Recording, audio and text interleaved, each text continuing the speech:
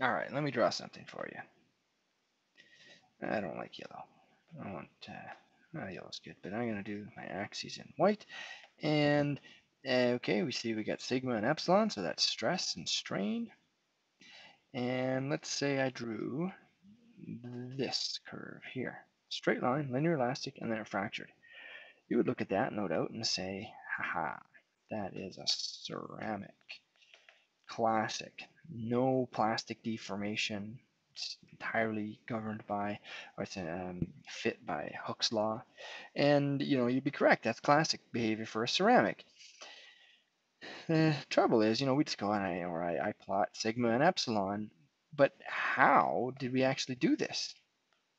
How did we perform the test? How do we get this data, stress and strain? If this was a metal, and it had a curve like this, it's fine. The classic way you do a test, a mechanical test here, if you can, is you do a tensile specimen. So if that's a metal or even a polymer. Trouble is, with a ceramic, there's a few problems. First of all, the ceramic is difficult to machine. That means it's difficult to shape into that complicated uh, tensile specimen shape, this dog bone specimen. This one here. See all of the guy.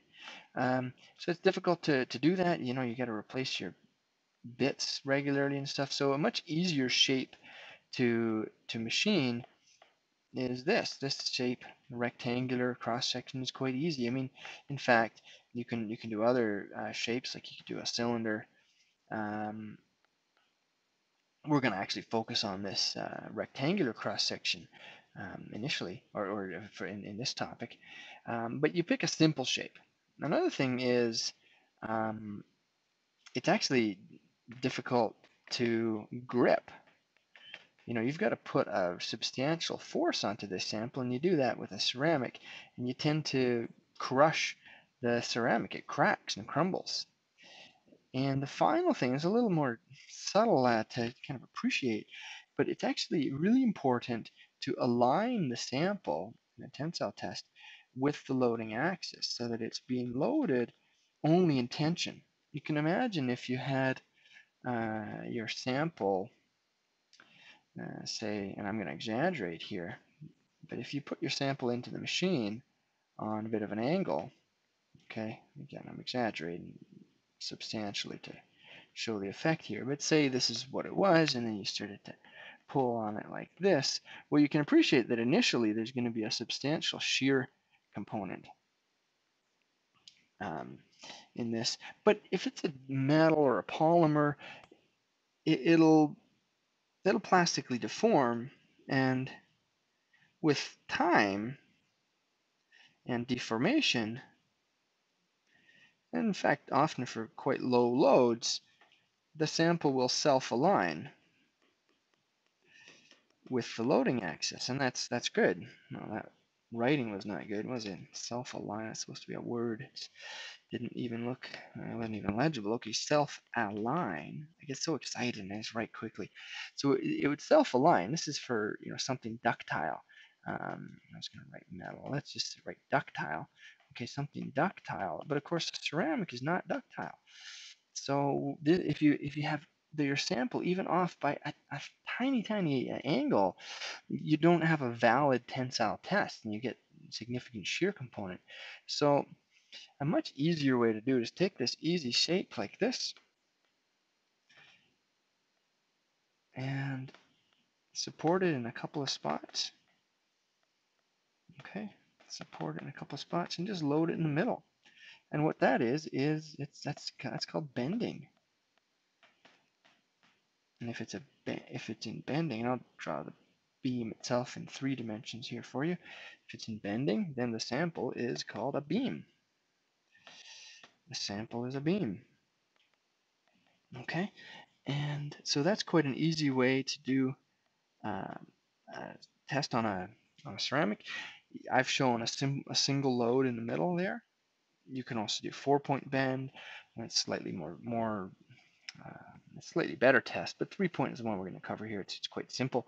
So we've got the sample dimensions here to consider now. You've got the width here, which is commonly given this letter B, and then the height is usually its height is it's like the depth, so give it the letter D, and then this distance here between the supports is called L, and of course the load is F.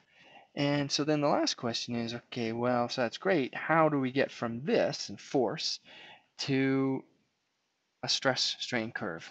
And so the answer to that is, well, we have to consider what's happening here. The ceramic, as we know, is poor in tension. And so the lower surface of the beam is actually in tension. The lower surface is in tension. So what we want to do is we're going to calculate the stress on the lower surface of the beam. Now, do you want the stress here or do you want the stress here? Well, you want the stress where the load is the highest, and it turns out that the load is highest directly underneath where the load is applied.